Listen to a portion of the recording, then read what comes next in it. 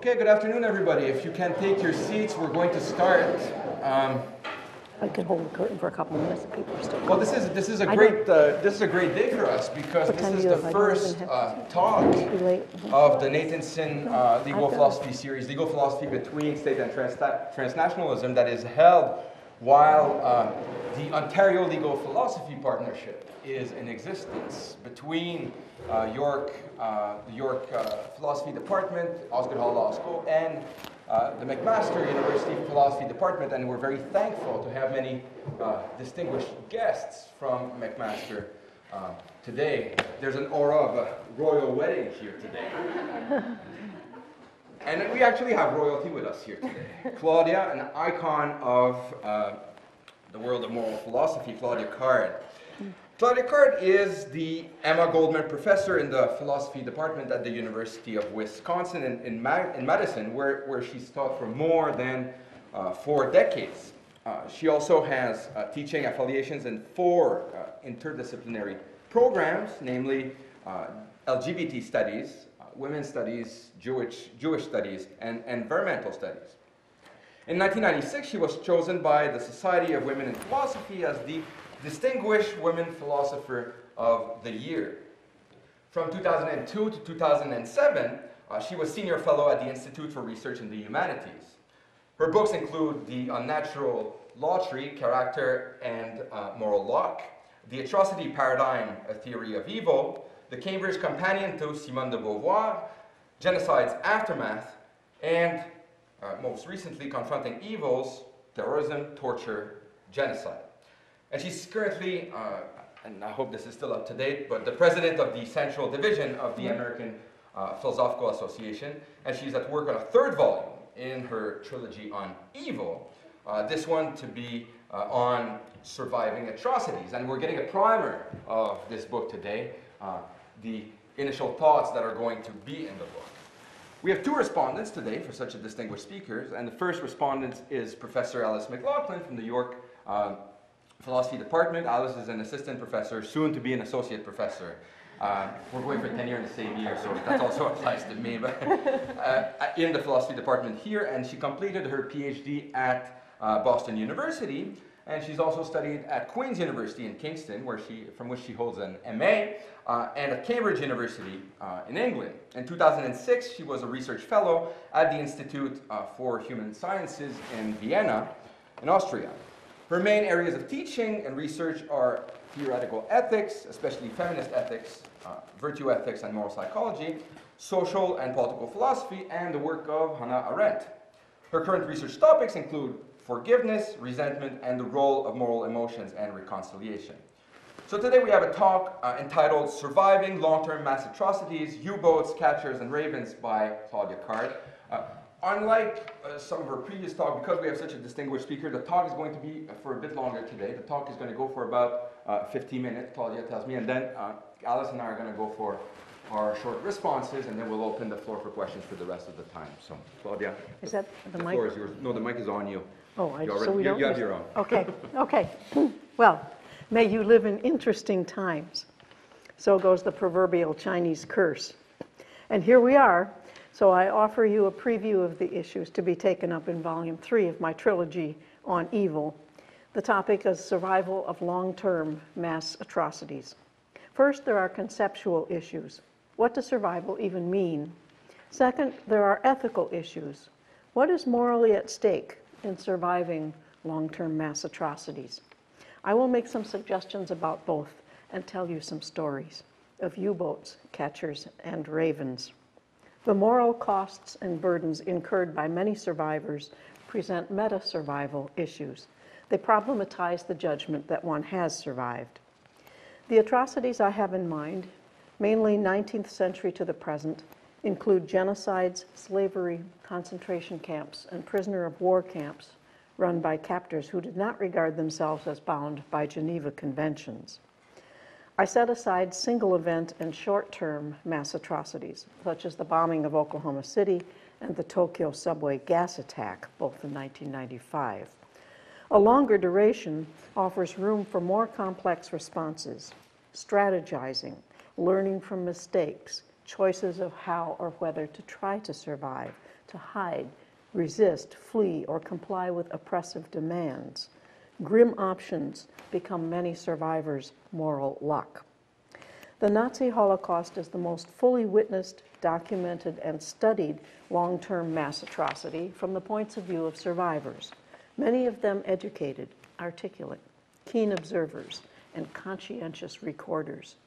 And so, what might otherwise seem a disproportionate number of my examples are from the Holocaust.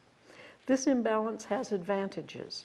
Holocaust memoirs are rich in reflections on the ethics of survival.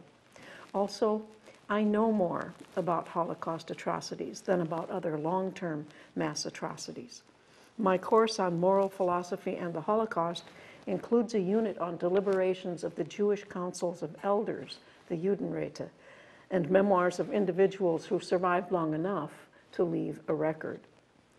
I undertake this project with trepidation and humility. I am neither a mass atrocity survivor nor the child of one.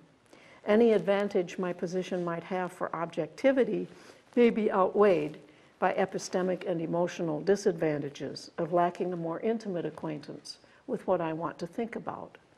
But the concept of survival and the ethics of survival deserve more attention than they have received from analytically trained philosophers writing in English from a secular point of view. Survival in that tradition has meant either survival of the grave or survival of the fittest. My interest is in the survival of individual human beings on Earth, many of whom cannot reproduce because of what they endured. I do not much engage the question, which survival choices are morally defensible? My interest is in both defensible and indefensible choices. Often it is clear enough which are which. In other cases, I am relieved not to have to judge. Lawrence Langer refers to the choiceless choices of Holocaust victims in situations where every option makes one involuntarily complicit in moral horrors of one sort or another. Ethically more interesting than how survivors decided which options to take when confronted with choiceless choices is how they responded later to the options they took. My first two books on evil set a background for addressing survival, although I did not know that I was embarking on a trilogy when I wrote them. The atrocity paradigm defined evils as reasonably foreseeable, intolerable harms produced by culpable wrongdoing. So defined, evils have two irreducibly distinct elements, harm and the agency that produces it. This definition combines an Epicurean view of evil as suffering with a Stoic view of evil as residing in the will. It takes as basic the noun evils, plural, and treats adjectival uses of evil as derivative. Not all wrongs are evils, only those that do intolerable harm, nor are all harms evils, only those produced by culpable wrongs. My approach is secular, and it avoids ideas of metaphysical forces and demons. An animating concern for me has been to counterbalance the nearly exclusive focus by philosophers and others on perpetrator psychology. I want to highlight the plight of victims. My work on survival picks up on the last chapter in the atrocity paradigm on what Primo Levi called gray zones. In gray zones, victims who accept positions of power over others become complicit in the very evils they endure themselves. Slave overseers, for example, or Jewish police officers in the Nazi-created ghettos. Some survive, or do they? What does survival mean here? And what is its value to survivors? My second evil book, Confronting Evils, is inspired by the ideal of preserving humanitarian values in responding to evils, threatened or real. That ideal is violated by interrogational torture of terror suspects. The responders I had chiefly in mind were relatively unencumbered agents who were concerned to protect and defend, policymakers, for example, not individuals who were in immediate danger. Thinking as a policymaker led me to revise the agency element of my definition. I substituted inexcusable wrongs for culpable wrongdoing. The resulting definition of evils is reasonably foreseeable, intolerable harms produced by inexcusable wrongs. Inexcusable wrongs include wrongs for which no one can plead reduced responsibility. But more interestingly, they include wrongs that lack any decent moral defense or significant partial justification. Evils are indefensible from a moral point of view, whether or not anyone is culpable. This revised definition applies better than my earlier one to institutions, practices, and structural evils.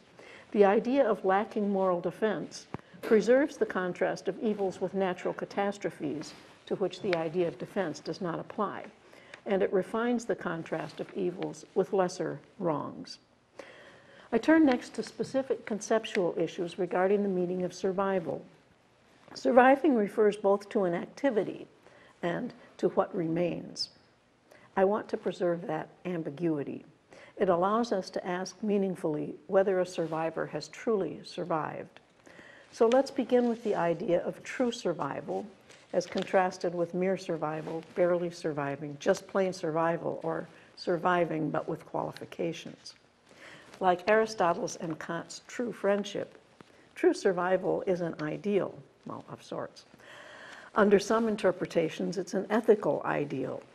Picking up on the ambiguity of surviving, there are two ways to understand true survival. One is by the means of survival, a survivor's skills, determination, and the like. Think of that as skilled survival. The other way is by what survives, what is preserved, recoverable, or reparable. Think of that as preservation survival.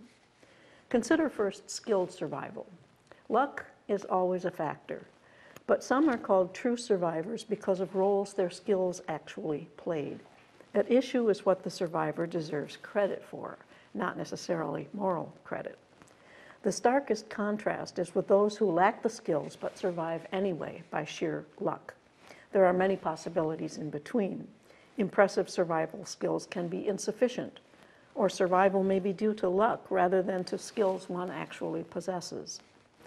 Preservation survival requires one to come through with mental and physical health in basically decent shape, or basically reparable or recoverable.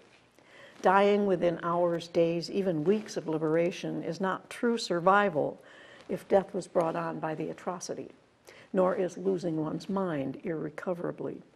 The starkest contrast to true preservation survival is being alive, but not for long or with not much of a life. Langer cites a former death camp inmate who observed that one can be alive after Sobibor without having survived Sobibor. Insofar as moral health is part of mental health, this ideal is partly ethical. Again, there are degrees. It is tempting to see some less than true survivors as analogues of Aristotle's friendship of utility and pleasure.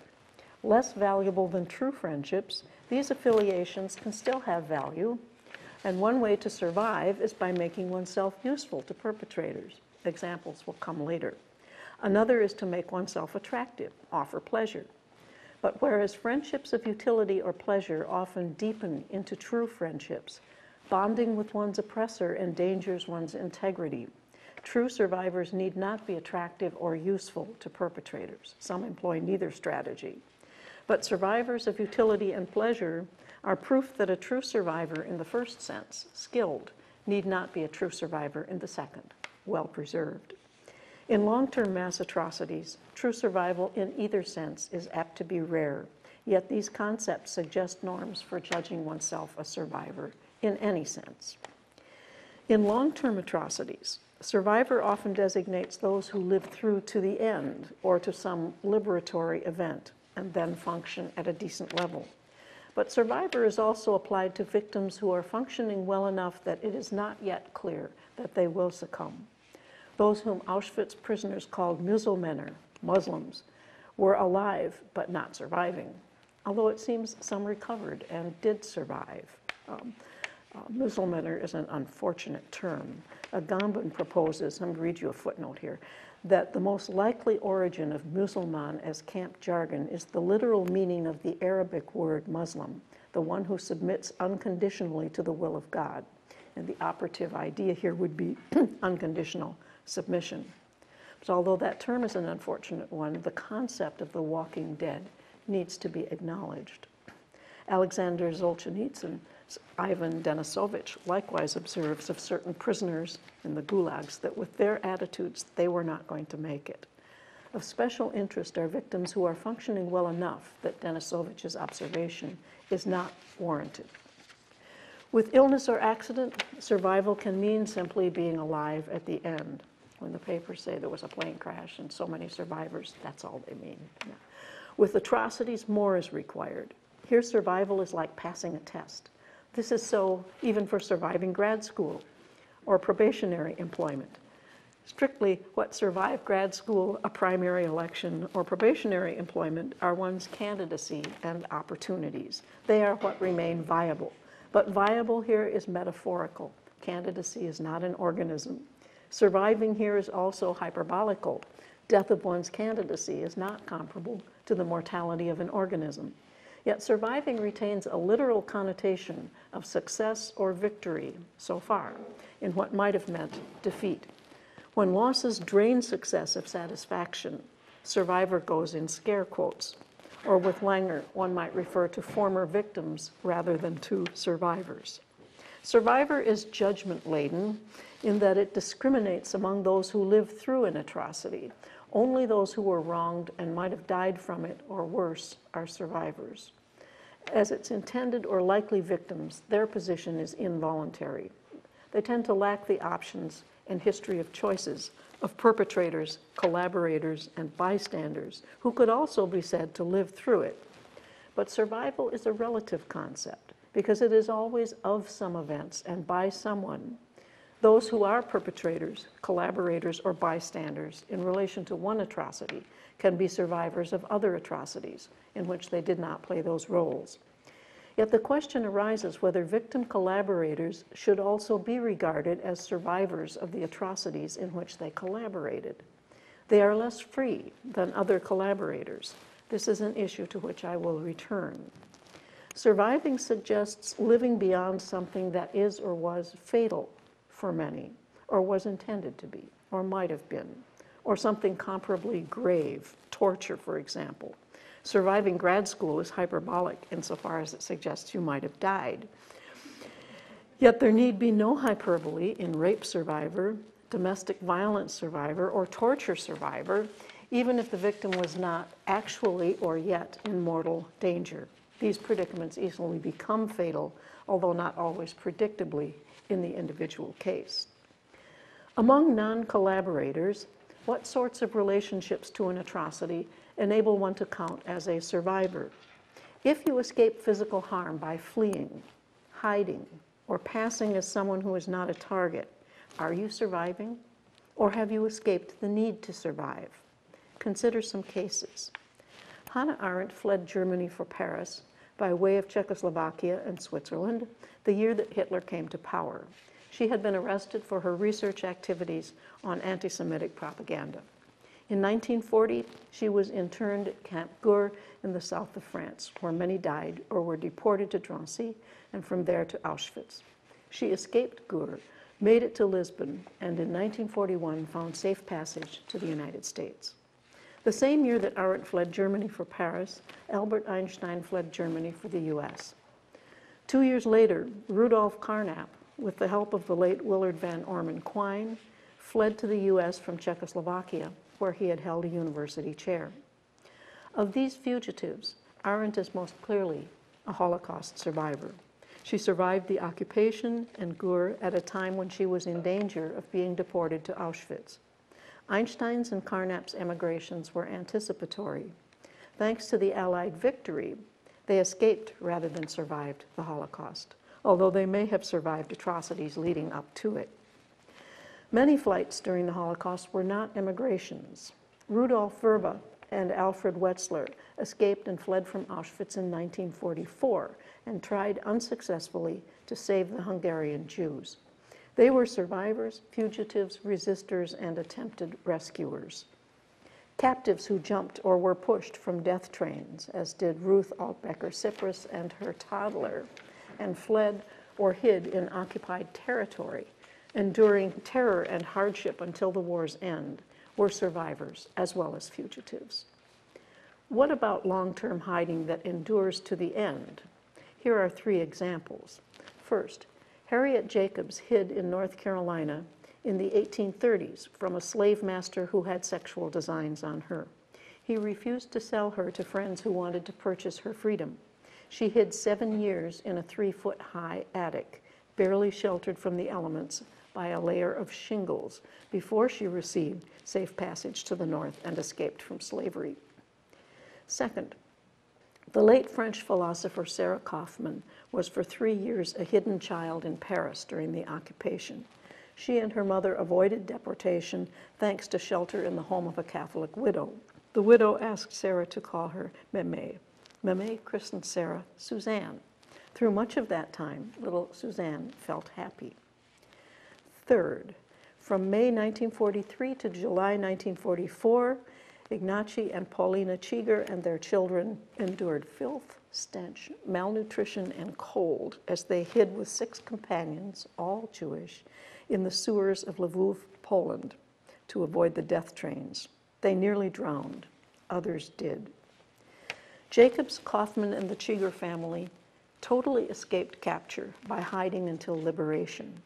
Yet, as targets of oppression, all endured major harms and losses. Harriet Jacobs was a slave for 2 decades before she went into hiding, where her health deteriorated permanently. Kaufman lost her parents very prematurely, her father to Auschwitz, and in a different way, her mother through Mémé, who undermined Kaufman's attachment to her mother and to Judaism. The Cheeger family's health was permanently compromised also. They endured illness, accidents, and near detection in the sewers, and a close brush with death in the ghetto before they went into hiding. Jacobs became an articulate abolitionist and published her memoir in 1861 under the pseudonym Linda Brent. She survived, although her health did not. Kaufman eventually detached from Mémé and recovered her attachment to Judaism, but never to her mother. The year Kaufman published her memoir, 1994, she killed herself. Did she survive almost 40 years? Was she not truly surviving even then? The Cheeger family and fellow survivors purchased a small business after liberation for their rescuer, Leopold Socha, a Catholic Polish sewer worker who had brought them food and supplies daily and kept watch over them at extreme risk to himself. Socha's story is also interesting. Formerly an undistinguished criminal who had done prison time, he encountered phenomenally good moral luck in opportunities that enabled him to pull himself together and become a hero. He overcame temptations that could have profited him materially. He persisted faithfully in his rescue activities when nothing remained to reimburse him. He died in 1946 in an unrelated road accident, a true survivor of the Third Reich. Passing as someone who is not a target is a way of hiding in the open. Resistors and rescuers like Socha and Mémé passed as compliant citizens. Hidden children like Kaufman passed as Christian, as did some like Cyprus who jumped from death trains. Passing raises questions I have explored in the context of sexual orientation issues. The dangers are not only betrayal and exposure, but complicity and worse.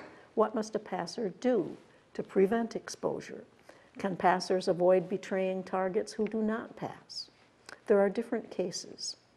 Is the passing temporary? Are there contexts in which and people with whom one need not pass? If passers remain alert to opportunities for sabotage, noncompliance, and resistance, they preserve some integrity. The need to pass can be humiliating, but need not diminish one morally. Long-term total passers, however, risk becoming what they were pretending to be, or splitting into selves with incompatible norms, values, and attachments, all of which they may be loath to betray. And then who is passing for whom? Who survives? A well-known story of passing during the Holocaust is that of Solomon Perel. His memoir, Europa, Europa, is also a prize-winning film. As a teenage Jewish refugee in Russia, Perel fell into the hands of invading Germans. He convinced them he was an ethnic German.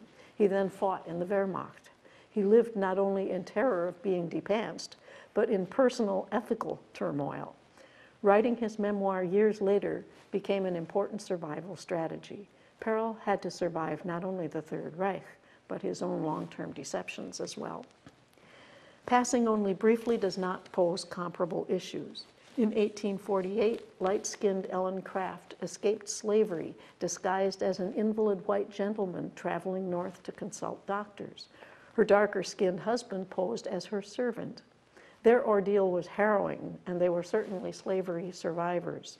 But they did not confront the same survival issues as were faced by those of mixed race who strove to maintain a long-term white social identity. Solomon Perel's story brings to mind military combat veterans. Some survive atrocious POW camps, but should we regard war itself as an atrocity? There are excellent reasons to find it an indefensible institution, even though it can be justifiable or even mandatory for an individual or a nation to engage in it. Civilians in war-torn areas are often mass atrocity survivors. Arguably, so are many combat veterans who were conscripted, even if conscription is the least undesirable practice to build an army. Suicide and domestic violence among veterans are increasingly recognized issues. In the free world, a conscript's term of service has been relatively limited, but it has still been long enough to give rise to moral setbacks and impose major burdens. Jonathan Shea, psychiatrist to Vietnam veterans, finds physical violence insufficient to explain the post-traumatic stress disorder that he treats.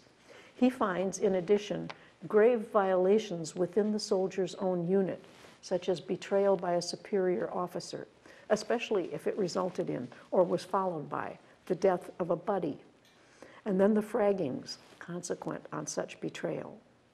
Fragging, portrayed in Oliver Stone's film Platoon, was Vietnam combat slang for assassination of a military superior or officer. It peaked in Vietnam in 1971 with 333 confirmed incidents and another 158 possible ones. Shea believes grave violations of what soldiers take to be legitimate expectations lie at the root of moral character breakdowns from which the soldier's recovery is usually incomplete. He finds confirmation in Homer's Iliad. Achilles goes berserk after betrayal by his superior officer and then Patroclus' death in battle. Patroclus' death, Shea notes, is insufficient to explain Achilles' response. Combat death is not unexpected. Achilles survived not only expected horrors from the enemy, but betrayal within his own unit as well. Whether or not war itself is an atrocity, many veterans do survive atrocities within war. What about children of survivors? Harm to survivors does not necessarily harm their children who are born later. It can have opposite effects, but it presents trials for that next generation. What children survive is not the same as what their parents survived. Survival is not transitive. Atrocity survivors must have lived through at least part of it. But children survive domestic violence that has roots in parents' military traumas. Not only children suffer. In a group targeted by genocide, everyone can be impacted, and for more than one generation. Through nightmares and fears based on what they have heard, children can experience vicariously what their parents survived. Revisiting his early life as the child of survivors, Art Spiegelman writes in Maus 2, "I did have nightmares about SS men coming into my class and dragging all us Jewish kids away." He recalls, "When I was a kid, I used to think about which of my parents I'd let the Nazis take to the ovens if I could save only one of them." Vladek, Artie's father, moans in his sleep. And Artie remembers, "When I was a kid, I thought that was the noise all grown-ups made when they slept." By now, one might ask, what turns on survivor status? Does it matter whether children of survivors are survivors, or those who hide, flee, or pass? Well, it matters to those who embrace survivor status and to those who reject it or are ambivalent. What turn on it are the values at stake in survival and how it was that one escaped being killed. There are several issues. We can mostly set aside reparations issues. In the case of American relocation camps, for residents and citizens of Japanese ancestry during World War II, all and only survivors who could document their internment were lawfully entitled to compensation in the U.S. by Congress's Civil Liberties Act of 1988. For compensation, all that seems to matter is what you endured wrongfully through no fault of your own, and that you are alive, not how well preserved you are. Yet it matters to reparations for some atrocities whether you became a collaborator. Victims later convicted of criminal collaboration can lose entitlement to material benefits of survivor status. Even though their status as victims was involuntary, their collaboration is in tension with certain honorific connotations of survivor. For those who are not defeated by long-term mass atrocities, survivor may sound like a status to own with pride. Many are ambivalent about owning that status when they feel shame at what they endured or did not do. When pride is at issue, it matters not just that you suffered wrongfully and are still alive, but also how much of yourself and what in yourself you preserved, how well you are doing.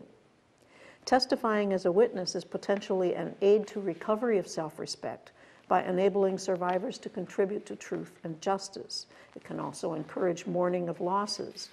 As in the case of Solomon Perel, it can reinforce one's identity and help put one's choices into perspective.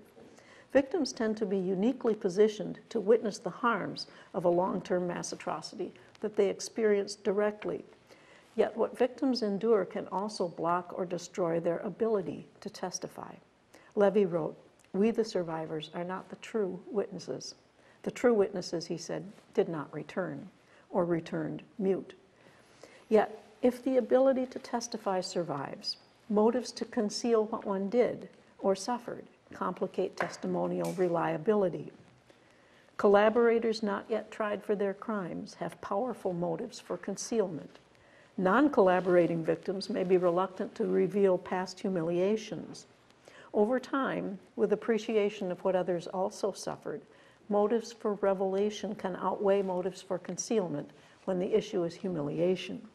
Analogous transformations are less likely in collaborators who have not stood trial, and as we will see, even in some who have. Survivor status is also embraced for simpler reasons by political activists. Survivor can sound like a winner, relatively speaking, and victim a loser or a quitter. So heard, survivor sounds like praise or congratulation, although of an unenviable sort, and victim a term of derogation or pity. Thus, feminist critic Naomi Wolf deplores what she calls victim feminism, contrasting it with power feminism. And a YouTube video available last July showed a survivor dancing with his grandchild at Auschwitz. True survivor, in relation to long-term atrocities, is ordinarily meant as praise. Yet what survivors win needs scrutiny, and victims should not be heard as derogatory or pitiable. Many non-survivors were not quitters. They were at critical moments unlucky, unsupported, or betrayed. Some chose for good reasons not to survive. And so I turn to the ethics of surviving. Critical choices for survivors arise at 3 stages: in anticipation of the onset, through the duration, and during the aftermath. Earlier choices can affect the availability or eligibility of later ones. I focus for now on the duration, issues of noncompliance, silence, resistance, escape, loyalty, deception, even complicity. Unlike collaboration, complicity need not be culpable, but it is morally risky in the temptations it creates and in the self-deceptions it makes likely. The ethics of survival is a sensitive topic. Many are ashamed of or ambivalent about what they did to protect themselves or what they did not do to protect others or protest. Some conclude retrospectively that certain of their choices are not ultimately defensible. Many judge themselves more harshly than anyone else would have a right to.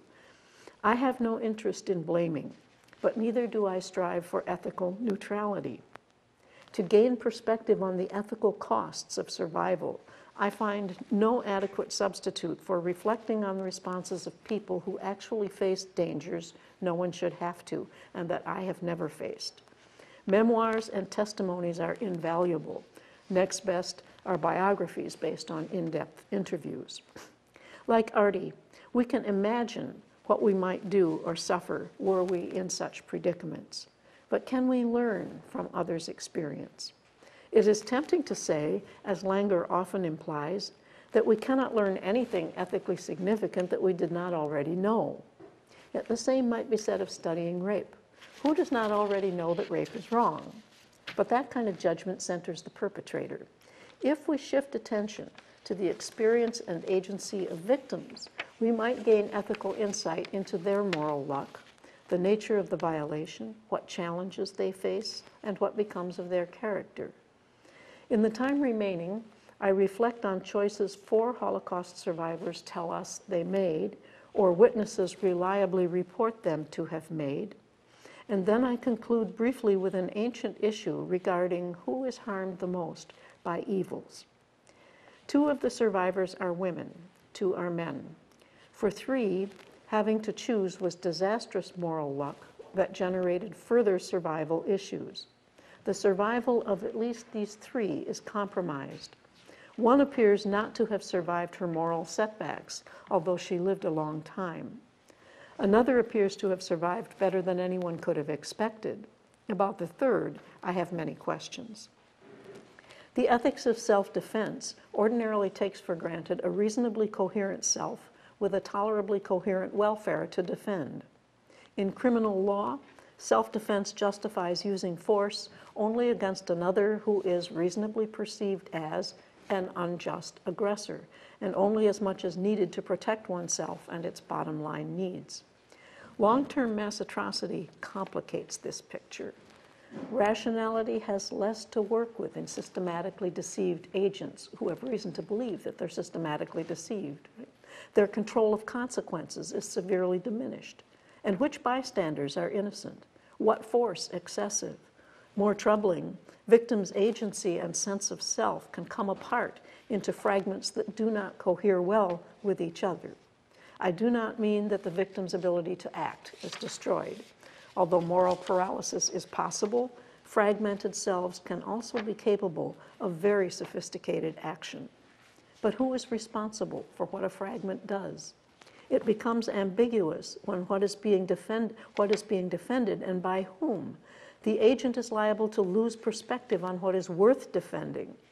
Consider U-boats in Berlin, who became catchers. The German word is Greifer for the Gestapo.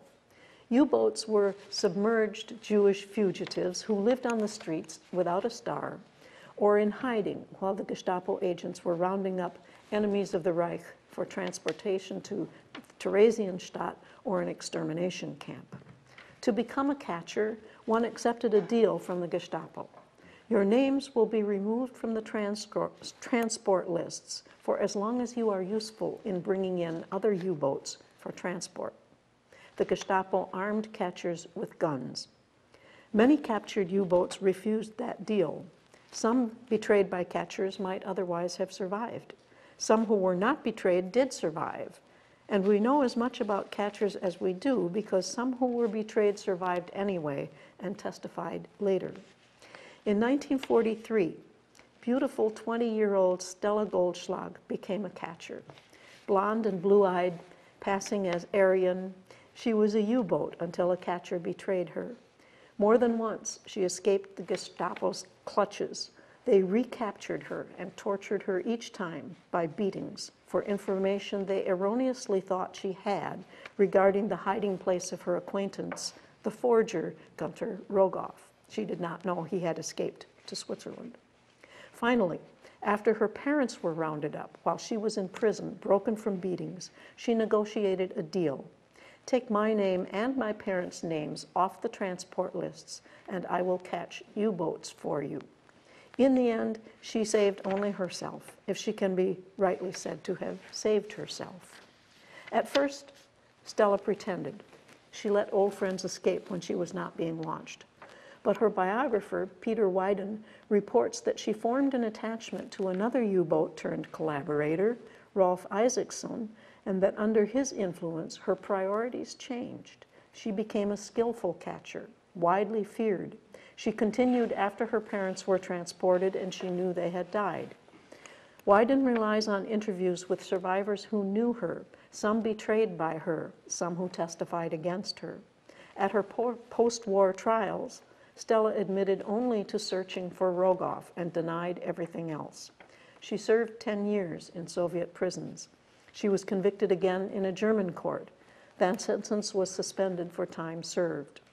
When Wyden found her in the 1980s, Stella was living on Social Security and life insurance from the third of 4 husbands. She considered herself a Christian. She seemed to believe the denials she had maintained for so long. With Wyden, she maintained an affectionate, almost gay demeanor. Yet he reports that her routine was to leave her apartment only for a solitary daily meal and otherwise live behind drawn curtains. Her only child, a daughter raised by others, would have nothing to do with her. Stella Goldschlag's moral luck could hardly be more opposed to Leopold Socha's. Both were at a point in their lives where they had not developed good character. His options offered him a chance to develop integrity and become, over many months, one of the best selves that he had the potential to be. Hers offered her no comparable opportunity, fairly immediate, virtually certain death or collaboration. Resistance possibilities depended on whom she knew or met. Pretending bought her some time, but not enough for radical character change. Socha had enough time to reassess his values and habits, although to be fair, some of his skills as a criminal served him well as a rescuer. Becoming a real catcher developed Stella's worst traits. It allowed her a limited self-esteem as she became good at it, but it developed a self hard for anyone to live with. Even she could do so only by systematic self-deception.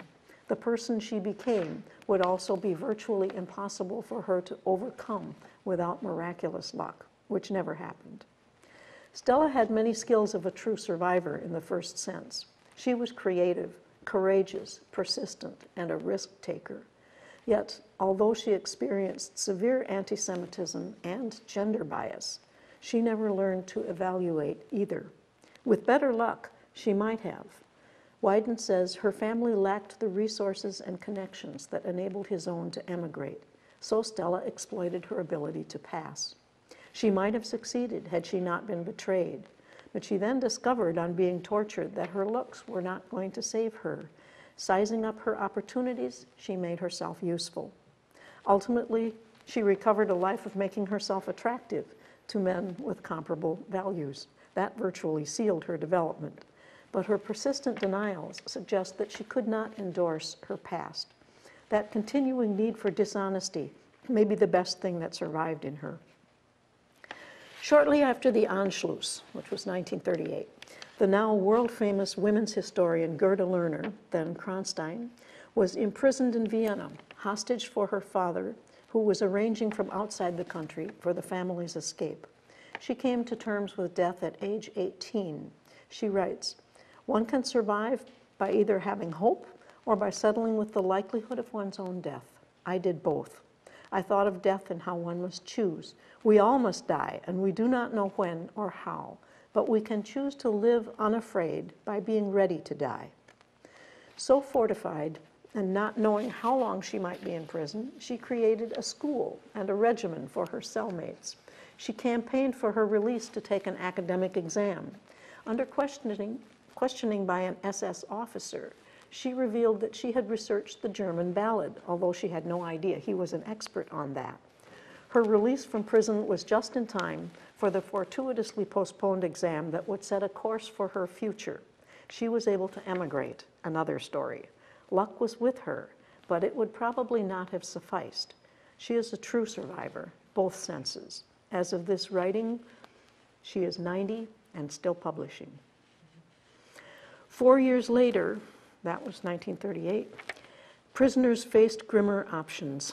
Philip Müller, Czechoslovakian and Jewish, born the same year as Stella, told himself on arrival at Auschwitz, 1942, some of the same things as Professor Lerner. He writes, "We must all die. Death was, after all, part of our lives, and we would have to face it sooner or later. But he adds, these considerations were quite futile and failed lamentably either to stifle or dismiss my fears. His predicament was unimaginable. Death awaits us all, but not torture. Assigned to the Sonderkommando, a special squad for crematorium duty, this 20-year-old former player of the violin screwed up his courage and became determined to learn everything possible about what was going on. Müller calls those who worked the ovens crematorium ravens. He became a master raven, the longest enduring raven of them all. Unlike the Berlin catchers, crematorium ravens were almost never in a position to decide who would live and who would die, except themselves. They were complicit in the deception of the showers, but they did not betray anyone who could have survived. Still, in July 1944, Levy reports 400 Jews from Corfu, assigned to the Sonderkommando, refused to do the work and were immediately gassed. Others committed suicide.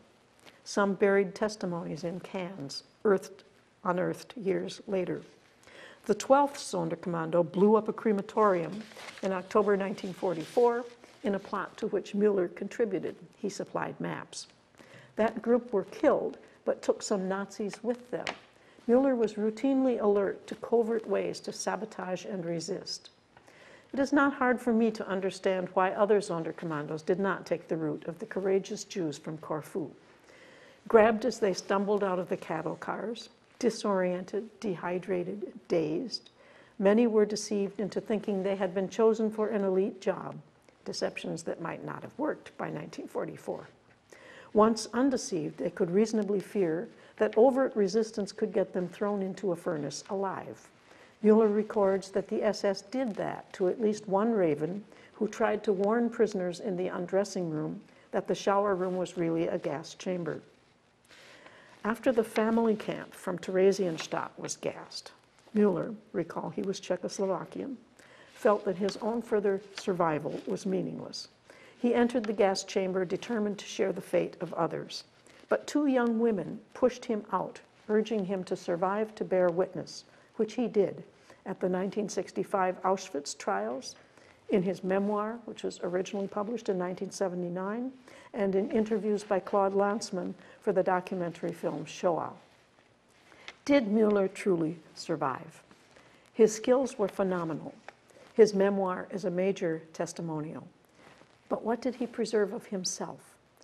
Lacking Stella's capacity for self-deception, he carries a past that is a torment. He lost his family and the social context that had given his life positive meaning. Auschwitz gave him no space even to grieve. Yet he never identified with his oppressors. His capacity for moral assessment deepened through his vigilance and resistance efforts. His memoir preserves a morally sensitive account of the Sonderkommando, as well as of others' heroic deeds, and still others' crimes in which he played no role at all. To a greater extent than anyone could have anticipated, Philipp Müller survived his own survival.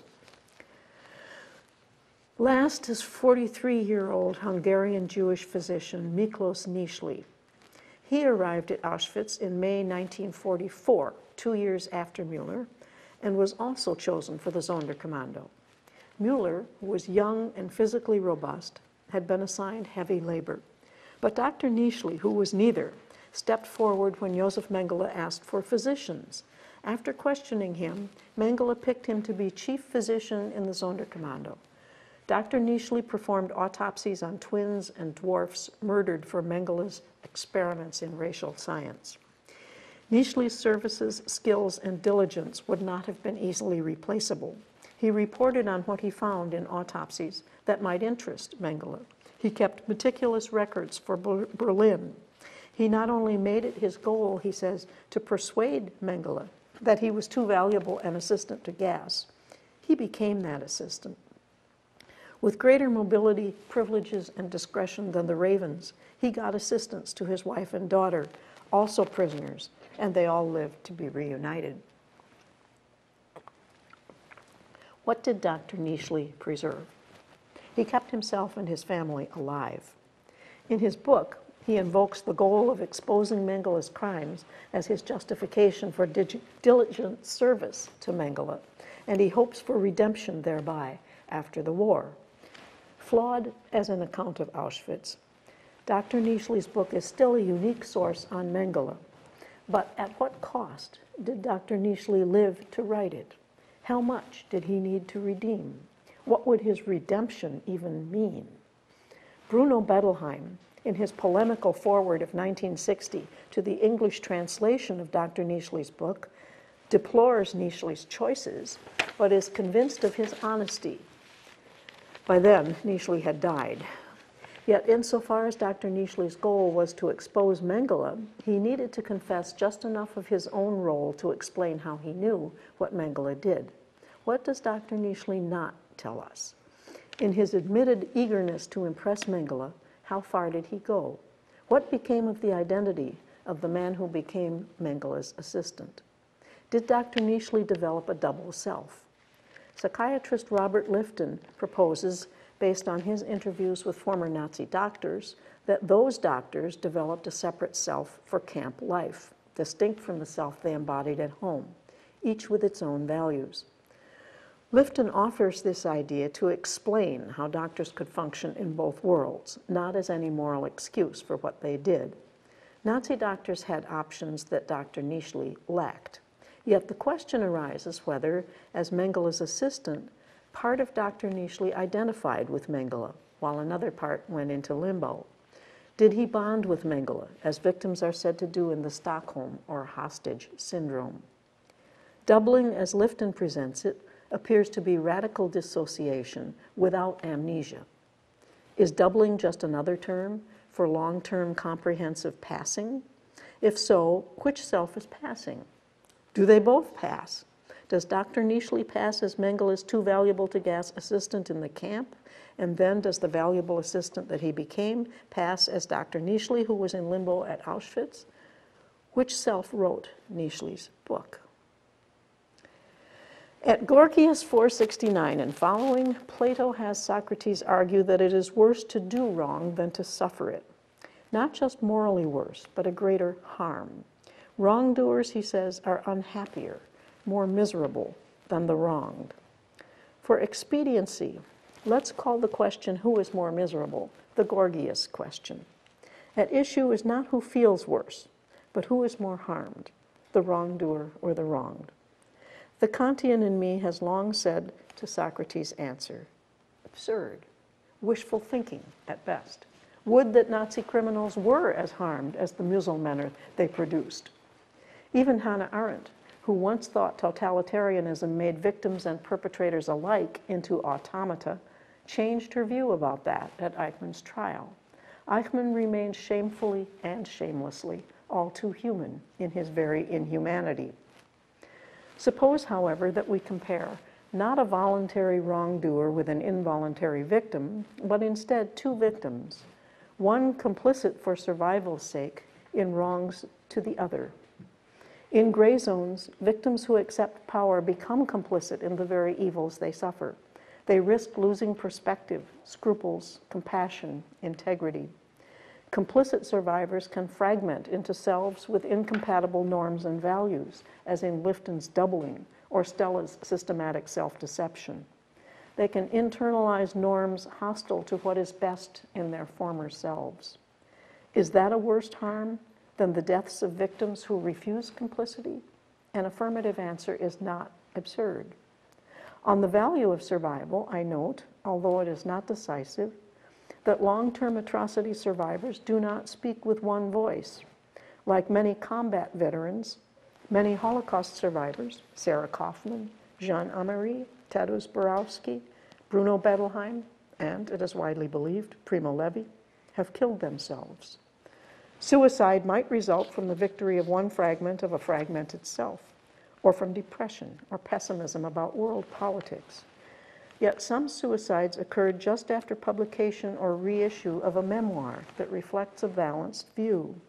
Something reminiscent of the Gorgias idea lingers in the thought that, owing to the moral burdens of survival through complicity, splitting, or moral paralysis, survivors risk saving a life worse for themselves than death would have been.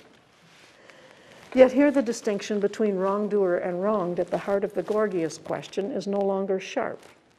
Some wrongs put others into situations in which staying alive requires wrongdoing or ceasing to care what is right. And so I end with a post-Holocaust, Gorgias-inspired question. Which harm is greater? To become inhuman, like Eichmann, at the same time remaining shamefully, if also shamelessly, human, or to be utterly dehumanized, losing hope as well as self-respect, joining the walking dead, the Muselmänner. The Gorgias view suggests that one whose humanity is perverted without being extinguished is more harmed than one whose humanity is extinguished without being perverted. The fallout from evils, like the radioactive fallout from nuclear disasters, contains the very real danger of contaminating what it does not kill. The late Robert Nozick observed that humanity's disappearance from the planet would not be as regrettable as it might have seemed before the Holocaust. On a more local scale, there may be lessons for nations regarding the value placed on security by victims of terror. In designing policies to further the survival of national groups, we should reflect on what survival would mean, what would remain, for example, and what its value would be to those who remain. Thank you.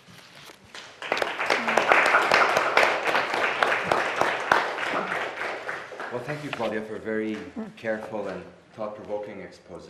I would ask Alice to share her thoughts with us. So that thing does work after all. Apparently, yes. Thank you very much, François, and thank you, Claudia, especially. It is my very great pleasure today to be asked to comment on Professor Claudia Card's thoughtful and moving talk. In her striking and illuminating remarks, Professor Card has given us a glimpse of what will, we've been told, be the focus of her third book in a trilogy on evil, atrocity, and morally complex geographies that emerge in its aftermath. In this new and latest task, as Card herself has mentioned, one can find echoes of previous work on topics such as the development of character under conditions of bad moral luck, the question of agency in moral gray zones, her analysis of genocide as a kind of social death, and the power of victims to offer or refuse forgiveness. But the connection here, or the development, is not only thematic. Those of us who know Claudia's philosophy will recognize a familiar and admirable approach at work as well. In each of the cases I have mentioned, Claudia turns to a familiar debate and refuses to take a side in an ongoing discussion, but instead asks us to look somewhere or to someone else, picking up a single, apparently unremarkable premise or concept, and then unpacking its conceptual and moral significance, leaving many of her readers, such as myself, both convinced of its philosophical salience, while equally important, also invited to re-examine why we missed its significance, why we accepted the terms of the debate, and furthermore, why we didn't listen for the voice or look for the perspective that would have uncovered it. The previous points of debate are thus transformed. Now, perhaps the example of forgiveness makes an especially useful parallel to the present discussion. Claudia was not the first contemporary philosopher, to take up the question of the unforgivable.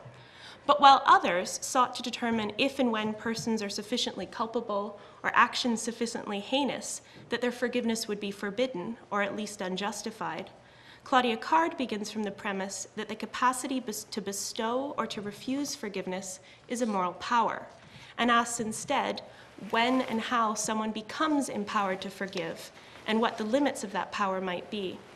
She thus turned our attention to a figure who had been rather shockingly overlooked, the forgiver herself, and she reoriented the question of forgiveness around the forgiver's agency, her choices, and her responses to those choices.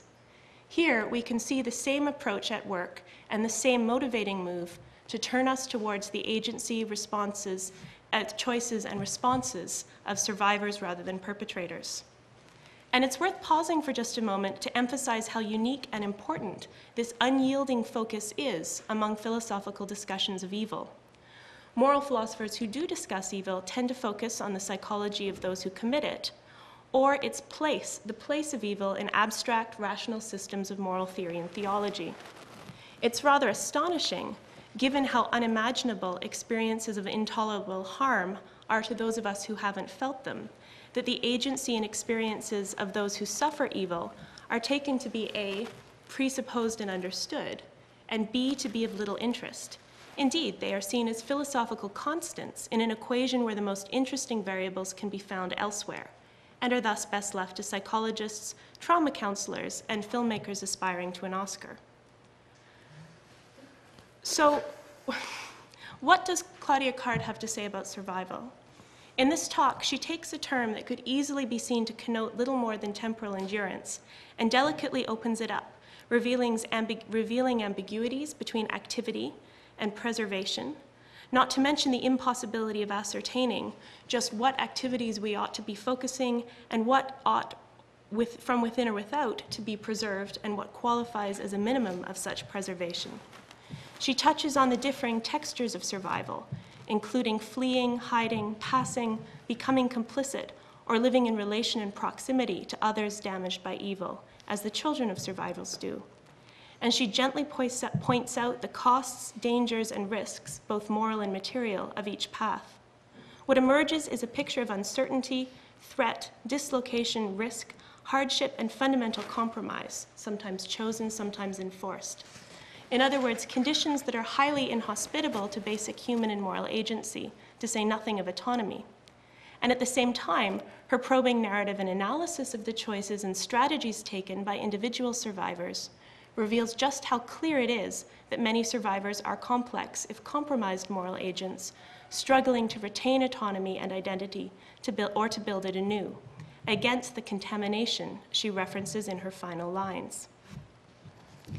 Now, I want to say just a very little bit about some of the conceptual and ethical issues that Claudia raises, and then maybe end with a couple of questions for her.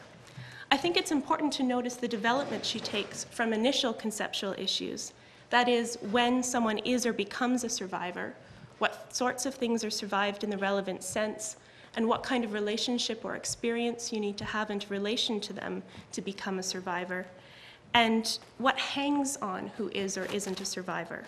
She references the potential moral status or standing of survivors, noting the experiential and moral ambivalence of the term, its political usefulness for activism, and its epistemic complexity.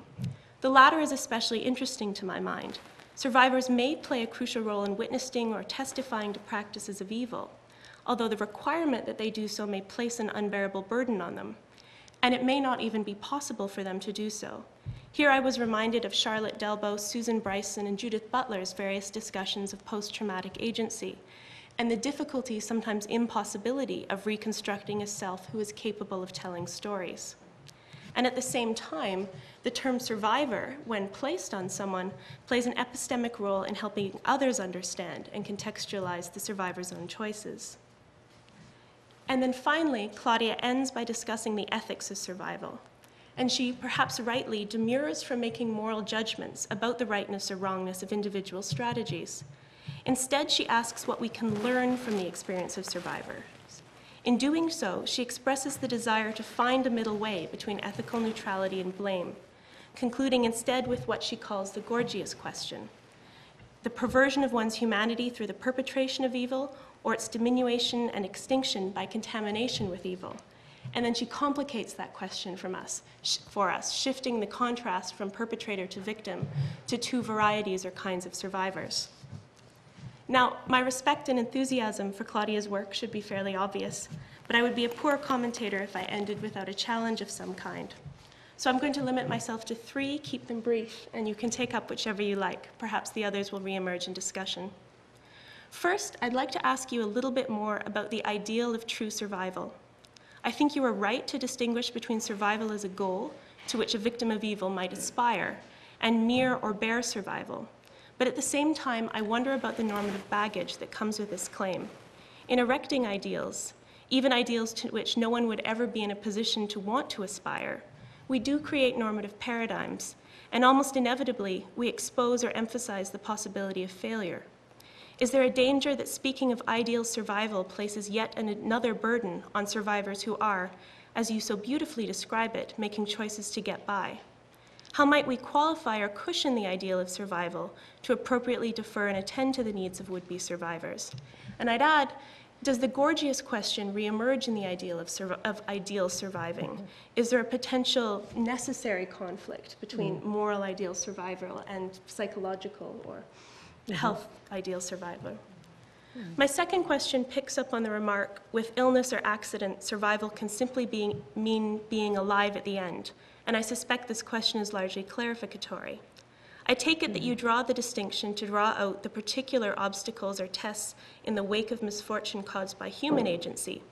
But I found myself wondering if simply being alive ever qualifies as true survival, even in cases of illness or accident, especially given the social conditions of illness and of its survival in an ableist society. I thought here also of the potential critical use of your work to discuss the use of survivor rhetoric in cancer, especially breast cancer discourses, and the connotations of victory, battle, enmity, and triumph it contains. While I take your point that there is much that is unique about surviving institutions and practices of evil, I wonder if you see some of your analysis applying to these survivors as well. And finally, and François is being very generous here, I'd like to push you just a little bit further to sketch out the space that you want to dwell in between blame and ethical neutrality when you turn to the ethics of surviving. I take your point that you have no interest in sorting between the good and the bad survivors, or creating a kind of purity test for survival strategies. And I appreciate your emphasis on learning from and understanding survivors' experiences, rather than preemptively judging or even categorizing them absolutely. But I'm reminded, too, of survivor Hannah Arendt's warning about the moral and political dangers of refusing to judge. And given her criticism of complicit Jewish councils, for example, we could well read her to mean the dangers of refusing judgment in general, and not just judgment of perpetrators. So I wonder what kinds of eventual and presumably informed and appropriately deferential judgment you envision in the space between blame and neutrality. I know that in previous work, you and also Lisa Tessman have taken moral risks like this in drawing our attention to the moral damage of oppression and its detrimental effect on the characters of the oppressed. That is, the idea that one of the damages of oppression could become that we become less good as a result. And certainly that analysis could be seen to, in some sense, blame the victim, although you and Tessman are clear that that's not what you're doing. And at the same time, recent work by Bernard Boxall and more recently Carol Hay have argued that there exist moral responsibilities to resist oppression, even when such resistance is futile. So I find myself wondering, while we may need to resist from blame, can we resist from ascriptions of responsibility, ascriptions even of certain responsibilities or obligations that arise in contexts of survival? And do you foresee yourself finding a place for discussion of something like these responsibilities in your work? And what might these responsibilities be? These are 3 questions. I look forward to any of them, but mostly thank you so much for coming to York. Thank you very much, Alice.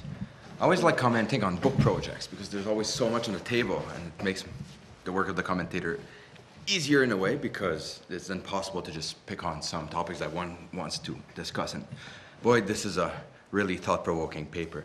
One thing that I find particularly remarkable about Claudia's paper is the following humble acknowledgement. Early on in the paper, she recognizes that she is neither a mass atrocity survivor nor the child of one, and therefore that she is at a significant epistemic, and perhaps even more importantly, emotional disadvantage when thinking about her topic. She also contends that this positional disadvantage may very well not be outweighed by the greater objectivity that distance may arguably provide her. Now, in my view, really that's the case that too few analytically trained philosophers writing in English, to use Claudia's expression, would have this kind of realization, or at least make it explicit, even in relation to a topic as complex, a topic that's as charged as the one that she tackles. So I'm curious to know how much Claudia thinks that her positional disadvantage really impacts her analysis. In our beliefs and our emotions, we really capture various aspects of the world, and arguably by relying on reliable first-hand historical accounts and testimonies, as well as biography is based on in-depth interviews, as she puts it, well, Claudia is able to develop a relatively reliable web of beliefs about survival, in which she can couch a helpful conceptual and at least to some extent moral analysis. But what about emotions? What about their role in the methodology of analytical practical philosophy? It may well be true that emotions are partly constituted by beliefs, but it's also widely thought that there is more to be captured in the world that can be captured in beliefs, even in the beliefs that are the ingredients, or partly the ingredients of emotions. There's more than just the way things are qua believable.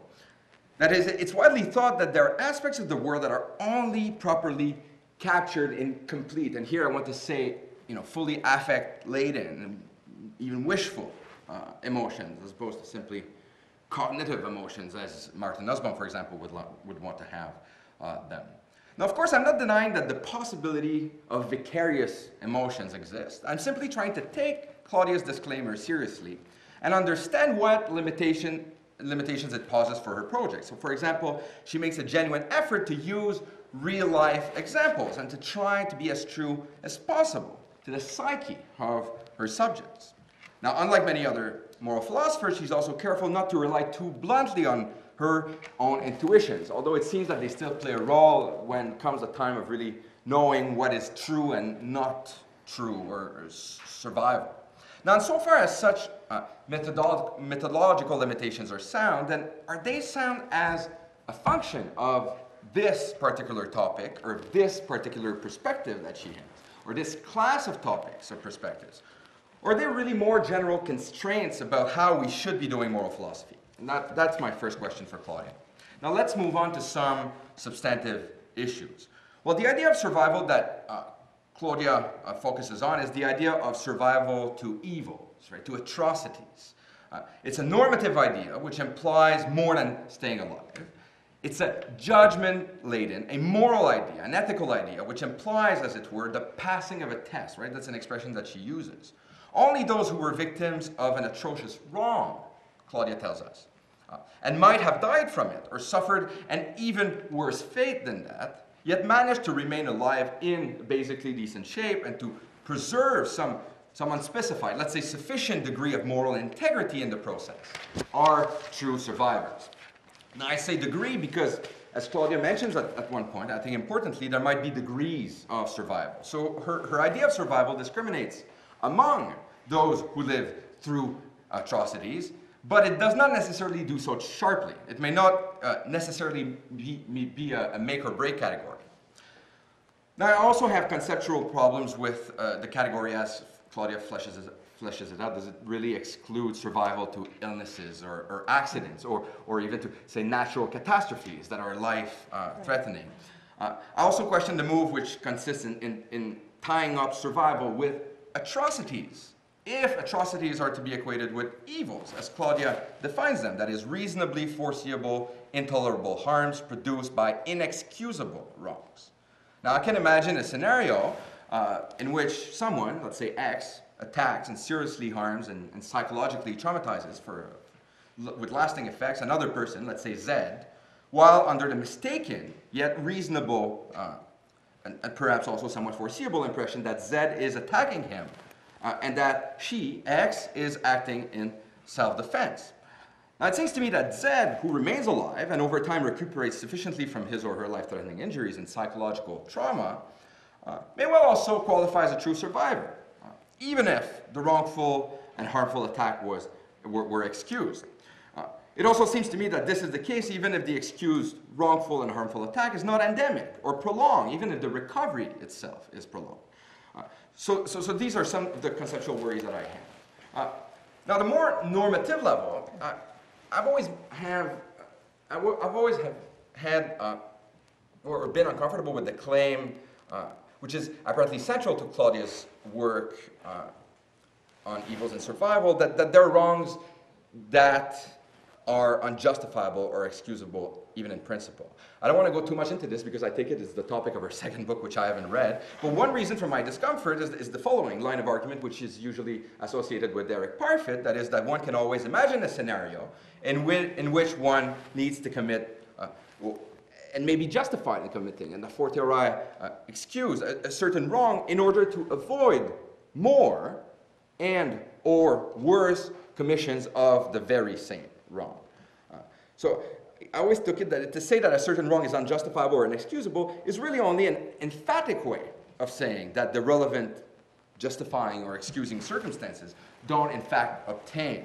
It's not to say that they never imaginably could. Now, I would need to say a lot more to justify or to make out this claim fully. I just wanted to put it on the table at this point. But for the moment, let me just accept the possibility of inexcusable wrongs and take Claudia's argument on her own terms. If a wrong is inexcusable, then, and notice the possible awkward implication of the way in which Claudia sets up the problem of survival. That is, against the background of evils which are themselves grounded in inexcusable wrongs. If a wrong is inexcusable, then arguably complicity or collaboration in its commission is also inexcusable. And if that's true, then any of the responsible individuals whose stories Claudia narrates to us, who are collaborating or somehow are complicit in the perpetration of inexcusable wrongs for the purpose of surviving, are themselves inexcusable wrongdoers who bear the mark of evil. At best, it seems they are evil survivors, if that is even a possibility, and not an oxymoron, given, you'll remember Claudia's moral integrity threshold for true survival. It may be that the point about degrees of survival can be helpful here. I don't quite know. Now in many ways, Claudia seeks to resist the category of evil survivors. And I think quite rightly. First, she really wrestles with many morally difficult and ambiguous examples of people who are getting involved in one way or the other in atrocities as means of their purported survival. And she then posits a distinction between cases of collaboration and cases of mere complicity by stating that complicity, unlike collaboration, need not be culpable. Perhaps then Claudia wants to leave some space for excused accomplices of inexcusable wrongdoing. But it seems to me that if that distinction is to hold, well, more needs to be said about what it is that can morally insulate in such a tight way some accomplices for the purpose of survival from the inexcusable wrongdoing. Now, one move that seems to tempt Claudia is what I'll call the negation of responsibility move. Indeed, she speaks of Jews participating in Nazi schemes for the purpose of survival who develop fragmented or double selves, cells that are dissociated from their normal cells and who are actually the cells participating in the atrocities. Claudia also speaks of conditions in which, and I quote, rationality has less to work with. She also speaks of moral paralysis. Now, this is not the language of responsibility affirming excuses like duress, like provocation, like mistaken justification, and so forth. Rather, it's the language of responsibility denying defenses, like automatism, diminished responsibility, mental disorder. To be sure, it seems to me that disassociated selves or diminished rationality is not language that belongs in the assessment of someone who is a complicit agent in wrongdoing, of somebody who remains able to respond to reason and answer to it, of somebody who has what it takes to survive, qua rational and moral human being. So I'm not convinced that this negation of responsibility road is the road to take to explain how some people may be able to truly survive atrocities while being no stranger to them. Yet I also agree with Claudia that we want to be able to recognize and perhaps sometimes even to praise, or at least to use another concept that she invokes, not to blame entrepreneurial purported survivors who, although they got their hands dirty in some way, to some extent, persevered and outlived evils that were directed at them in the first place. I would suggest that perhaps a better way to get to that point is to loosen up the connection between true survival and the kinds of strong evaluation and blaming which have been assumed by the discussion we just had. And at one point, Claudia herself recognizes that this may not be the appropriate road, right, the strong evaluation road. Now, admittedly, the kind of relaxation that I'm talking about seems hard to achieve without losing the moral dimension of the idea of survival, to which Claudia is, I think, again, rightfully so attached, alongside related possibilities of positive moral evaluation, of praise, of credit for survival. Let me end by suggesting one possibly helpful move, I don't know, which would consist in deflating the notions of blame and blameworthiness or culpability along lines such as those suggested by Tim Scanlon. His relational account of blame. Scanlon says, to claim that a person is blameworthy for an action is to claim that the action shows something about the agent's attitudes towards others that impairs the relations that others can have with him or her. In turn, to blame a person is to judge him or her to be blameworthy and to take your relationship with him or her to be modified in a way that this judgment of impaired relations holds to be appropriate. Now, such a move might allow Claudia to keep the moral component, the non-ethically neutral component of survival that is so central to her account, without being forced to get bogged down in the condemnatory, in the disapproving, even the punitive kind of questions she wants to resist. It may also make it possible to make judgments, including self-judgments of survival that vary in degree without risking condemning people who were faced with atrocious fates that no one should ever have been confronted with. So this is what I had to say.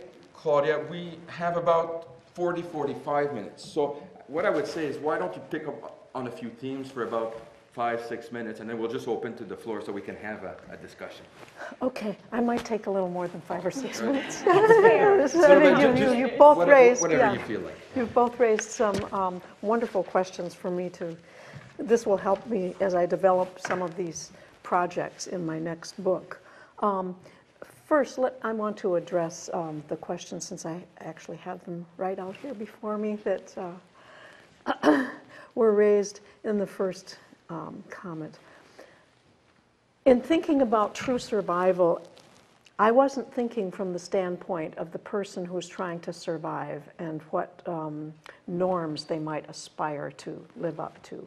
I was thinking from the perspective of somebody who's saying of someone else, that's a true survivor. You know. Now, of course, there are norms involved in that preservation survival concept, insofar as part of what one would hope to keep is one's moral integrity, insofar as possible. And I am working toward that at the end. And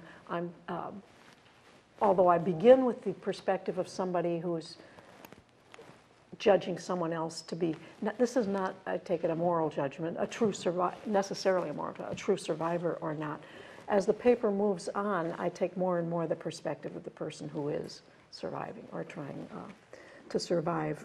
I didn't foresee that someone might read it that way, that I was imposing. But in fact, by the end of the paper, I think that there is a burden that I want someone who's faced with the question whether to survive or not to assume. Mm-hmm. I want that responsibility of not abandoning the responsibility to judge and discriminate between morally acceptable and unacceptable means of survival, and not to forget to think about whether or not it's going to be worth it.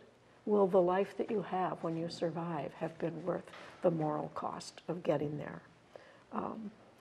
The second question that you raised, you pick up, and it's also, both of you raised this question, what about surviving things that are not evils? Yes, you can make many of the same points about surviving something like breast cancer or surviving an assault for which the perpetrator is not to blame and so forth. What I was thinking is simply this.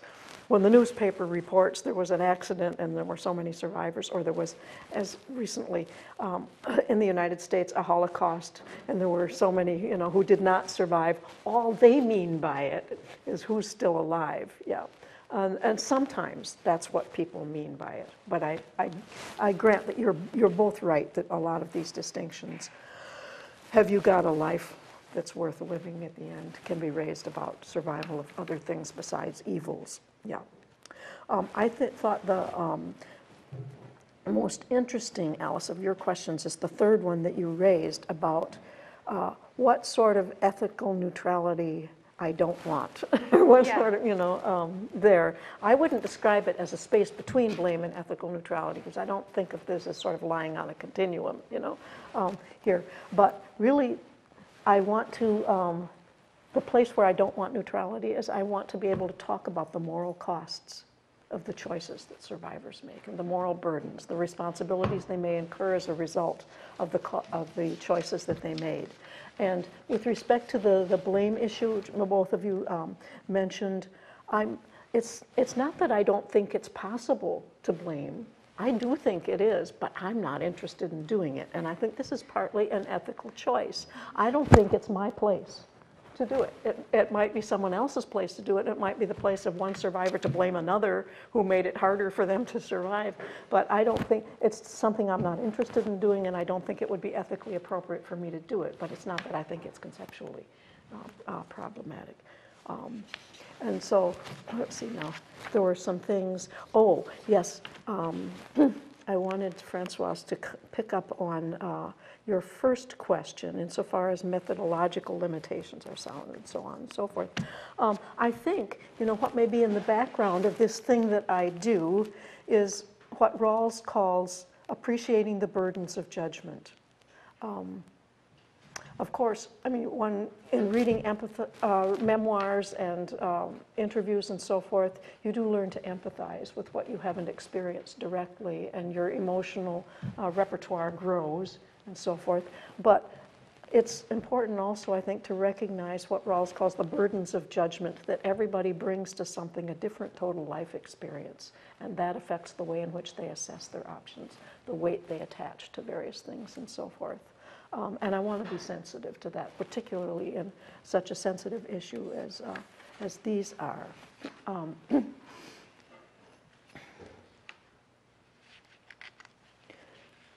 About the tests, I was writing in the margins as you were speaking.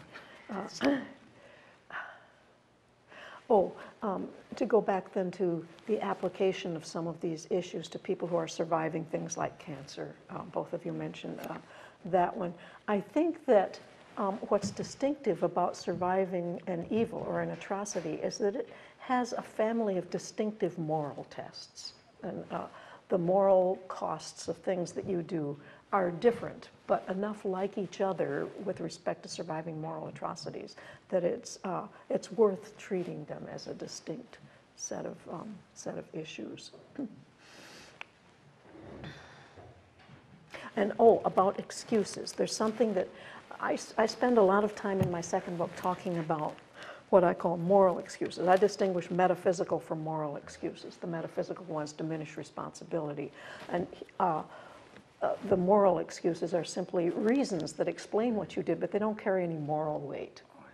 And what I claim there, that you didn't know this, you didn't have access to it, but what I claim there is that a reason that might carry moral weight for some purposes, in some circumstances, might carry no moral weight at all for other purposes in other circumstances.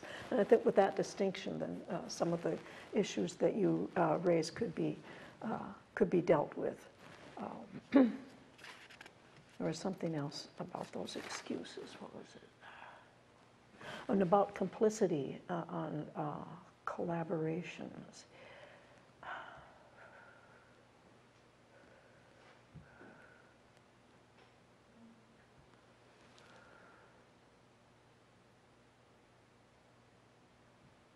I wasn't thinking of excuses and talking about complicity and collaboration. I just, the thing is, Just you refer to complicity as being yeah. something that can be non-culpable. Inexcusability arises in describing the evil that somebody is surviving. And somebody who is complicit may or may not be culpable.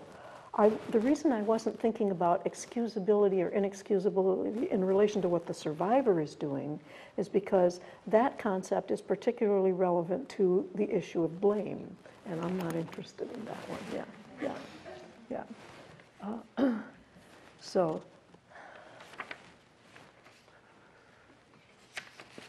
well, that's probably enough. I should stop and open up the discussion. Let's open the discussion to the floor. What we would ask is that if you can circulate the microphone or stand up and come and speak at the microphone. So, Professor Dimon, do you have a microphone? Thanks for that talk. It was terrific. It seems to me that in light of the discussion that's just gone on, that all of the work is being done by the moral burdens or the moral costs, especially to moral integrity of what survivors might do, if you want to maintain that distinction between surviving evil and surviving other kinds of harms. Because you have the same set of judgments possible about someone who survives a car accident and is diminished in various ways, suffers various ongoing harms as a result. But for you, that wouldn't be a parallel situation because there's no moral diminishment, right? So it seems to me that... Well, I wouldn't go so far as to say there's no moral element there, but I think the moral tests are different. There can be moral tests in other cases, but I think the moral tests of surviving long-term mass atrocities are kind of distinctive. Okay. My question really goes beyond your paper, so if you don't want to deal with it, feel free to just ignore me. But it was really about whether you have any views on responses to mass atrocities, and given your emphasis on first-person narratives from survivors, whether you have, in particular, any views about the appropriateness or not of something like the International Criminal Court to deal with these things, or truth and reconciliation processes, or other alternatives. Thank you, I do. In fact, what motivated my second evil book was an attempt to think about responding to long-term mass atrocities without perpetrating further atrocities. And there's only one place in this paper where I think I allude to that. I say that responding to terrorism by torturing suspects, to get information out of that, fails woefully to live up to the ideal of preserving humanitarian values. I do think that it's important to preserve humanitarian values in responding to atrocities and not to become an atrocity perpetrator oneself.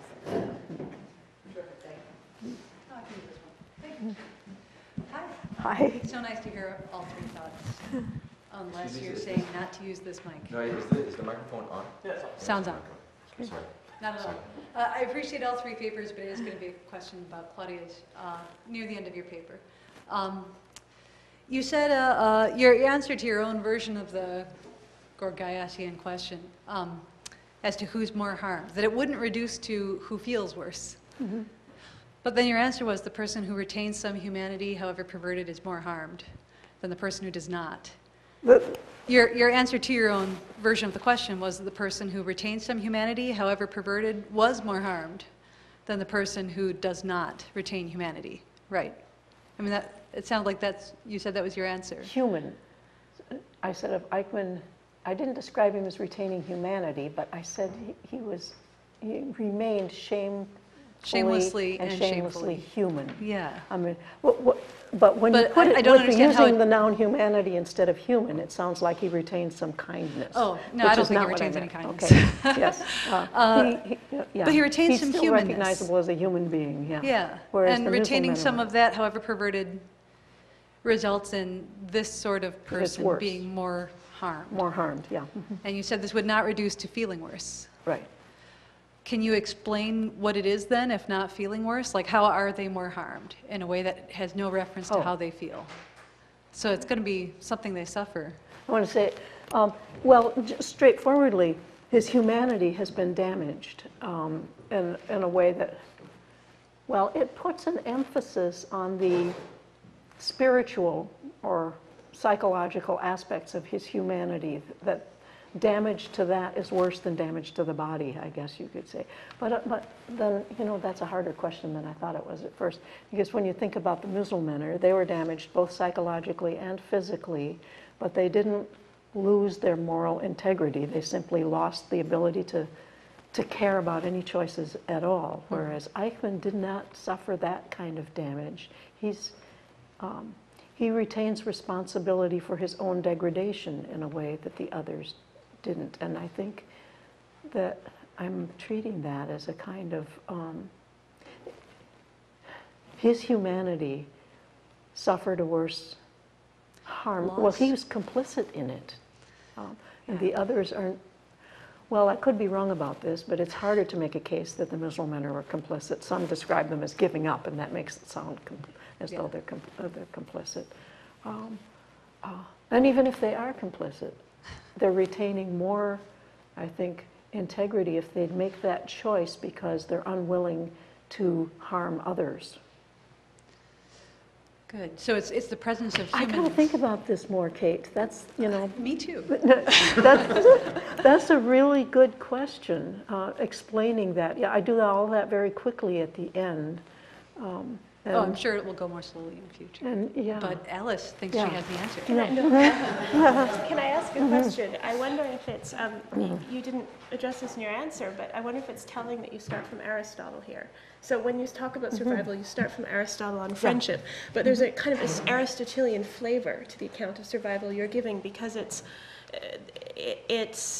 surviving physically, more than that, it's surviving morally and psychologically. There's this sense of sort of that there is a way of being human that is better than other ways, or that, and it seems to me that what you're suggesting is the perversions, the kinds of identity splitting, loss of identity or agency that result from perversion take us further from that, that the kinds of identity and splitting that result to having to live with your own harms to you. And I think that's, I mean, that's an arguable case at least, if you start from something like an Aristotelian concept of the self or flourishing. So I had read that into your work. For me, it was kind of a revelation because I've always thought the Gorgias was wrong. You know, the Gorgias I know, was you wrong. had a post-Kantian moment. And I do, that's helpful. Yes, I do think there are degrees of being human. But there is this difference of complicity in one's own deterioration. Yeah, I think you might want to develop kinds of fragmentation or kinds of splitting. And well, that's something else the who that passes, I wanted to bring that up. was very powerful, I thought. That François brought up. Now, what was it about? The splitting and so forth. I didn't mean that again as an excuse or sort of relieving responsibility. But in fact, in the literature that I'm familiar with on the topic of splitting, there's no consensus about how much responsibility is retained, or even whether or not you can hold a person sometimes responsible for deciding to split, or for their own splitting, or for failing to keep themselves together, so that it may not be an excuse. That's good. And it sounds like in Dr. Mueller's case, it may be. He made a choice. It's interesting because the court in Canada have a distinction between voluntary and involuntary automatism. If you try to put yourself in that situation. And also very... Yes. Is this on? Yeah. You can go ahead first if you want. Okay. Okay. Thanks. Hi. Hi. So I was wondering if there can be degrees of atrocities. Yes. The reason why I'm wondering that is because I feel a little uneasy with the idea of the production of survivors. And I feel that with the atrocities that you've described, like the Holocaust, for example, produces very obvious survivors, I would think, for the most part. But I'm led to start thinking about Chernobyl and what's happening in Japan. And I know that for the most part, it doesn't seem to fit so clearly into your theory of atrocity, but I kind of want to lean towards the idea that maybe that could be a form of atrocity. You mean the irresponsibility with respect to the nuclear reactors? Yeah. Yes, indeed. Yes. Okay.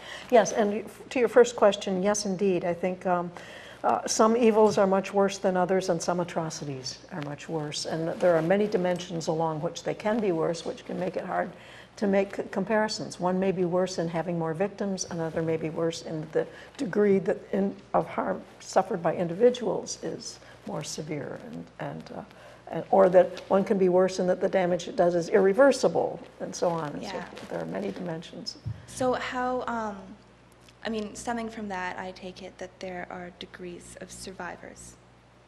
What do you mean by degrees of survival? In terms of the harm? that they're interned? Yes, well, I think, yes, survival is a matter of degree. How much is preserved, right? And how much was the preservation due to what the survivor did? Yeah. Okay. Yes, indeed. All right, thank you. Room for many degrees. Thank you for your questions. Elizabeth, is it? Yes, so thank you. When you were talking about the harm to survivors, you talked about the lack or presence of support of others as a factor. Yes. But sort of ultimately the analysis was very much on individuals and how they manage and Right. how they cope and what the moral damage is to them. And so I wonder if you could say a bit more about the role of others, you know, partly the institutional role you've mentioned, you've responded already to the question about truth and reconciliation commissions and sort of more formal responses, but what about the responsibility of other individuals in relation to the damage and the harm? What sort of responsibility do we have individually to respond to individuals? Yes, well, there's a nice question there, and a fine line between when you become a perpetrator by failing to assist when you could have, and when you're just a bystander who morally permissibly didn't do something that could have made a difference to the survival of others. Survivors do say pretty much with one voice that nobody could have survived without help, but mostly the help they got was from other victims. They helped one another. Yeah. Back in the 70s, for a brief time, some feminists were exploring the hypothesis that women had a better chance of surviving the Holocaust because of their socialization to help, to be caretakers and so forth. That hypothesis didn't last very long. It emerged very quickly that nobody survived without help, and that and if you read the survivor accounts, say from Primo Levi and so forth, the men helped one another as well, and they wouldn't have survived without that. Yeah. The outsiders, as individuals, were not in a very good position to make a difference, but as nations, could have. And that leads me actually to a quick follow-up, which is you just at the end, you tantalizingly said something about how responses to groups who have been victimized,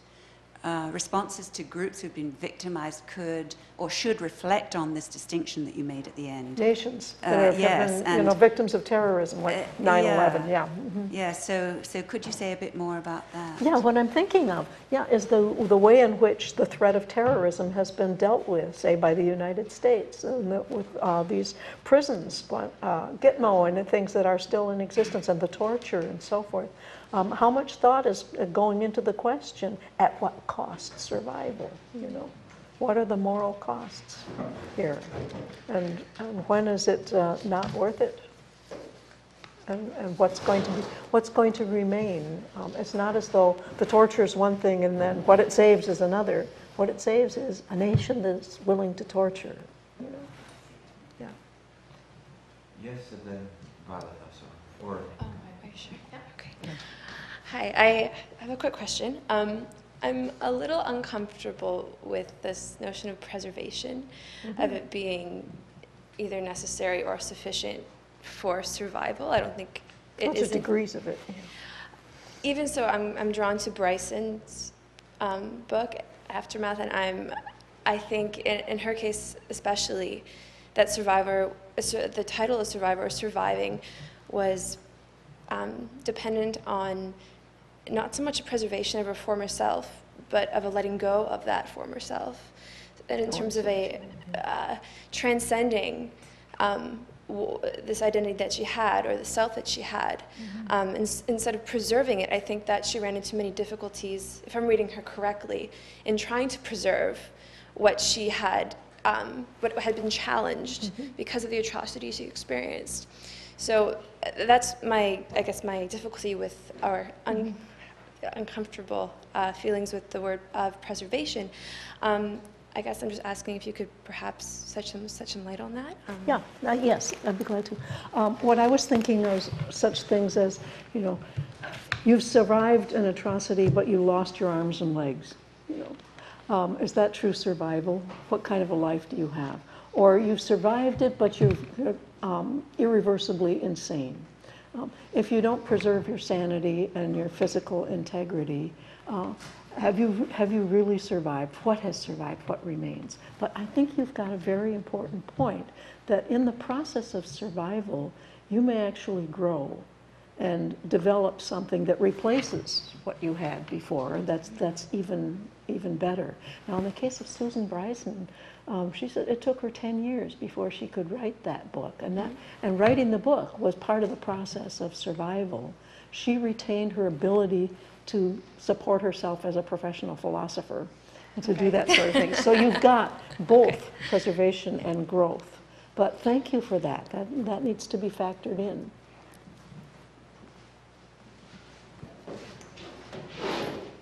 Hi. In listening to your paper, it made me think a lot about, or I was wondering about the similarities between what you were talking about and the rules of war, and the kinds of behaviors and conduct that are considered more acceptable because of the context of a war going on. And typically it's quite extreme types of behavior. We accept collateral damage to high degrees. Some of us don't. Some of it, but often it gets justified. Even very extreme things like fire bombings often get justified. Yeah, I think that's an atrocity. Okay. Well, so that I wondered about this sort of the different kinds of norms, or how you can determine the appropriate kinds of norms given the context. And is it different? So is atrocity more like war, or are they all, should we not be looking at it in a completely different context? Yeah. Is it not as different as sort of just our regular norms for the way we should be living our lives anyway? Yeah, that gets us into just war theory. What I'm trying to do is construct a theory of evil that's compatible with many different ethical theories, which might give you different conclusions about what's justifiable and what isn't. But your question is really to the issue of whether it's wrong to do certain things in the context of war, that it would obviously be wrong to do in another context. And there's quite a well-developed body in all of the major religions around the world addressing those issues, and they're remarkably agreed on what is permissible to do and what is not permissible to do. And in recent times, almost so many of those norms have been violated flagrantly that you can sit there and say, we think that collateral damage, that wasn't always widely accepted. Yeah. But what has happened during the 20th century is the development of weapons of mass destruction, which, if they're used at all, are not going to discriminate between combatants and non-combatants. They should be banned. They should be completely banned. There's war conducted with those things is war that has tossed morality out the window. I have two quick questions. Why I spend so much time on blame even though you don't want to talk about blame in my response, is that I took it that you wanted to preserve the creditable, the praiseworthy aspect, the honorable, the matter of pride aspect of survivorship. And if you're going to do this, can you really do this without considering the reverse side of the equation? I want to do just the opposite. I want to problematize the idea that survivors have won some magnificent prize. I see. Okay.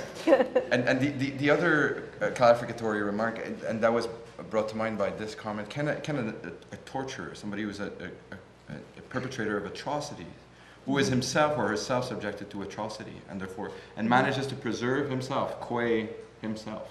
Which one? The torturer? The torturer. The torturer who is tortured. And preserves himself through or herself through that process, qua torture, as that person survived. Does the moral praiseworthiness or soundness of the individual... This is a good question, yeah. I went to a torture conference at... a torture conference? Yes, at the University of California at Fullerton. That was the theme of the whole conference, and two survivors who are not philosophers presented their experience. One had been tortured when he was a student in Columbia, was suspected of being a communist and so forth, and the other one, I don't know the particulars of her history, but they have worked with torturers And torturers are definitely, in many cases, the torturers they worked with, survivors of the experience of being a torturer. It does terrible things to the psyche of a person who becomes. And something I didn't know before that I learned from this was that many torturers, the hands-on people who actually apply the instruments, are themselves survivors of torture. That's how they learned how to do it. That's how they learned how much a person can take before they're going to break, and so on and so forth. And they learned, you know, what's terrifying and so on. Yeah. So that, yes, being a torturer is, well, in this case, they wouldn't have chosen this job if they'd had a viable alternative. But being tortured leaves you so badly damaged that you're not good for very many jobs, and this is one they know how to do well. But it's very damaging. It further damages the people who do it. But the question is, somebody's very evil in the first place, and they suffer evil, yet manage to outlive that evil and remain as bad as they were before. Have they survived? Well, they haven't survived. Their integrity hasn't survived. But they didn't have any. They're as. Oh, they I didn't see. have any in the first place. So right? there's nothing to preserve. Right? So exactly. And I'm just there's wondering. nothing to preserve. Have they survived? I'm just trying to gauge how much evaluation goes on in the. Yeah. I'm assuming a certain basic humanity gets destroyed by the atrocity, but maybe it wasn't there in the first place. I should acknowledge that. Okay. That in some cases there may be nothing worth preserving. Okay. Yeah. Emmanuel. In talking about whether or not someone has survived, you mentioned that one of the things that we should look at is whether or not they come out with a life that's worth living. I'm just wondering if that's a objective evaluation or a subjective evaluation or a combination of both. Oh, I meant from their own point of view. Okay. You know, it may be clear that they're not worth anything to anybody else, but from their own point of view, and that's why I bring up the suicides at the end. The people who decided this, it's not worth it. Right. Thanks.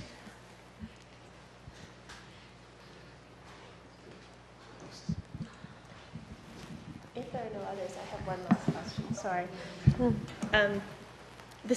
I know that I shouldn't hog you. I just have one other question. Now I'm thinking about François and my sort of stubborn refusal to let you not talk about blame. And so I have one more question about blame, and that's not about blame that philosophers do, but it's about blaming as a practice that a survivor might do.